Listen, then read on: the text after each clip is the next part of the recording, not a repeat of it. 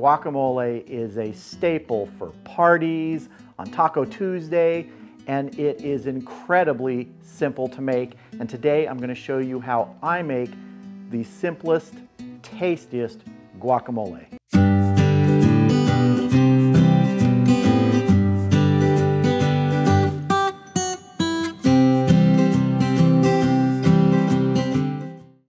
So we're going to start with about 2.5 avocados here. We got 2 large ones and 1 small one. And we're just going to get all these out of their skin. Going to cut around here. Twist it. Take your knife, being careful not to chop off any thumbs or fingers. Tap it in the seed, turn it, that comes out. I'm gonna get the others done now.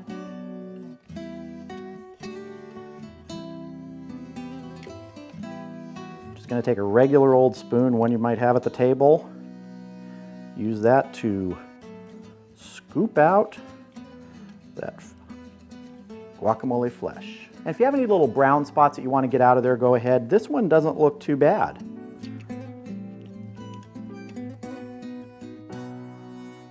Now, I just take a fork and I mash it up. If you have some other way you like to mash it, go ahead, but I find a fork just works very easily. Starts to break it down. If any of you have any great guacamole recipes you want to share, go ahead and leave them down in the comments. I think there's a lot of unique ones out there. This is a fairly basic and simple one, but I've found that the ratios work really well for just a nice flavorful guacamole with not too many ingredients.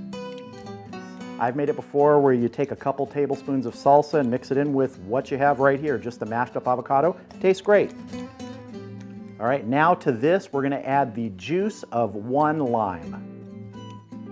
We're also gonna add half a teaspoon of granulated garlic and half a teaspoon of kosher salt. We're gonna mix this all together, then we'll taste and see if we need to add any more salt, any more garlic.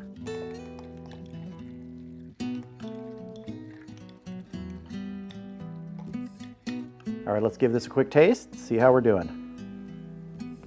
I don't think it needs anything. If you want it saltier or more garlic flavor, you can add more.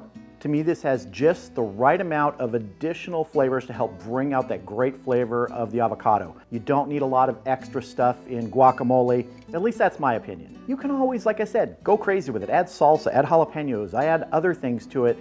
It's really something whatever you want it to be, but if you're looking for just a really good, basic, great tasting guacamole that doesn't take a long time to make, I like my recipe. All right, let's plate this up and have a taste with some blue corn tortilla chips.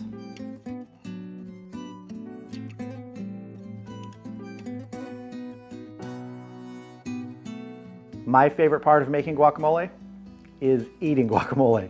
So we're gonna have a good taste here with some of these blue corn tortilla chips. Take one here, dig in, let's go.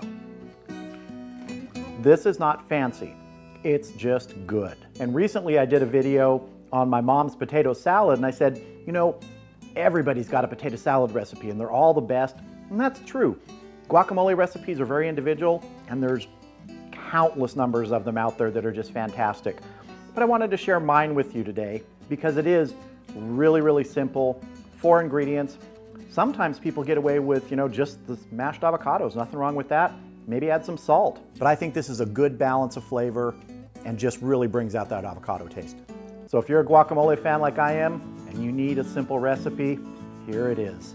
4 ingredients, takes 5 minutes to make. You can throw it together right before a party or right before dinner, put it out on the table, and you'll have people digging in with the chips and it will be gone in no time. So simple and so good.